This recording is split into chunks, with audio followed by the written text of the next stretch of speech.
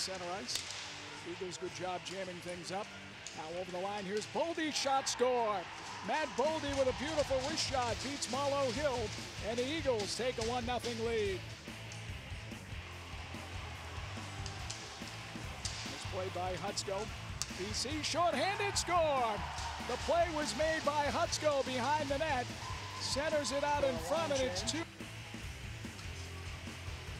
Needham able to slide it to the red line, intercepted. Hellison. Eagles back over the line, little 2-on-1 centering feed, and a nice save by Marlow Hill as the puck was pushed to him.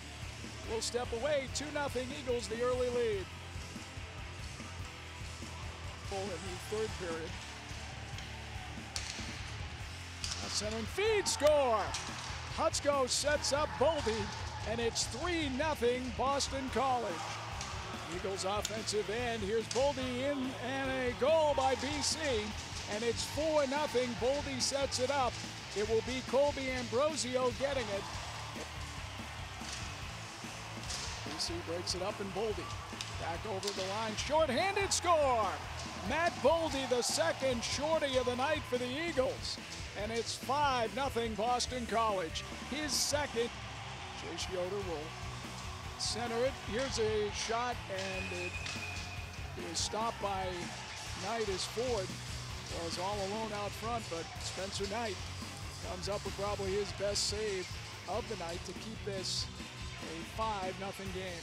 Well, and one of the Friars' better chances of the night. Better puck movement down low. Parker Ford, he's going to make himself available for that pass in that high slot, but Spencer Knight is going to be... And different teams are going to be at different places, just, you know, given the way as Knight makes his glove save there. You got to throw all those superstitions out the window, Mike. Here's Davis' punch shot redirected, and Knight squeezes the pad as that was threatening. They're really taking that intensity level up. Down low, redirected score. It's Hutsko, and it's hit a skate. BC keeps in, shot score. Kuntar with a long wrister just turned around, threw it on net. Guy in net and Spencer Knight.